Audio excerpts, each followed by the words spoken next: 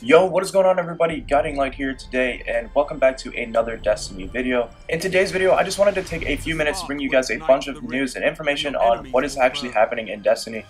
Besides Iron Banner happening next Tuesday, December 6th, there's actually another giant expansion launching as soon as next Tuesday, December 13th.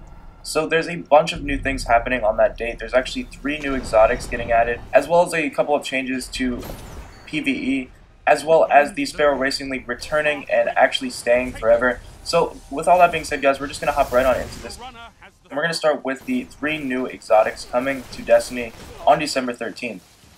So for the 3 new exotics coming to Destiny, as you guys are probably already familiar with one of them, there is the Thunderlord, the LMG, which actually is an arc burn to it, and it's a pretty cool exotic. I don't really use it all that often because heavy in PvP at least isn't really used all that much, but overall the perks are pretty cool. Now there are actually 2 new heavy weapons coming with this DLC, and 2 of them are actually just spin-offs of the Thunderlord, so we're going to have a Solar Thunderlord as well as a Void Thunderlord coming with this DLC on December 13th. Now also for the 3rd exotic, which is my favorite part of this entire expansion, is the fact that they are actually bringing back the ICEBREAKER. So if you guys don't know what the ICEBREAKER is, it's actually the sniper that I'm using in this video, and it is able to regenerate its own ammo. You never have to reload it, and you never have to worry about picking up special ammo either. Just having it on you will immediately allow it to regenerate ammo, and you will never run out. It will just continuously regenerate.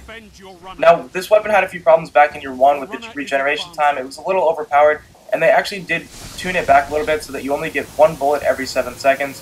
Now, I'm not really too sure if they're going to change that with this December update. They haven't really mentioned what they're going to do or what the charge up time is going to be of this new ICEBREAKER. But those are the 3 new exotics coming, and I'm pretty hyped for the ICEBREAKER at least. I definitely can't wait to get my hands on that, and it's definitely going to be pretty exciting once I finally do. Now, besides the new weapons coming, they are also bringing back the Sparrow Racing League. Now, I'm sure a lot of you guys are familiar with that, and you've seen a lot of trailers on it as well. It's an event that they had last year, which was pretty awesome. And it is a really amazing way just to get a lot of gear and to level up extremely quickly. Now this year they're bringing that back, but they're actually bringing it back with a little bit of a twist. There's going to be a couple more tracks and a ton of more Sparrows to unlock. There's also going to be a new record book to keep track of all the challenges and everything. And this time around it's actually going to be free. You're not going to have to worry about getting that. It's going to just be waiting for you once the Sparrow Racing League drops. Also keep in mind, guys, that for the couple weeks that this event is running, every Tuesday we're actually going to be receiving a reward for about 3 weeks in a row.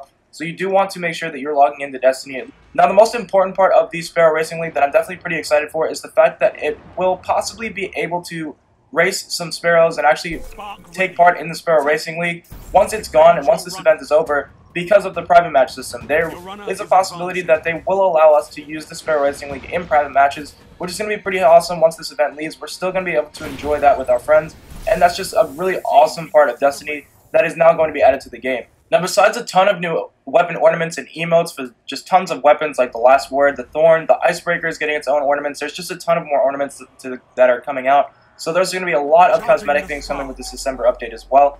Now, there also will be a minor strike overhaul. They're actually adding the same point system that we're used to seeing in PvP as well as the Prison of Elders, and they're bringing that into the strikes. So during the strike playlist, you and your friends will actually be able to earn a score for every kill that you get. Everything that you do in the strike will actually earn you points. And then at the end of the strike, you can see who has the most points and who's gonna. That's how you're gonna complete bounties and stuff like that, and actually complete a bunch of challenges in those strikes in order for you and your team to earn more points and complete the strikes.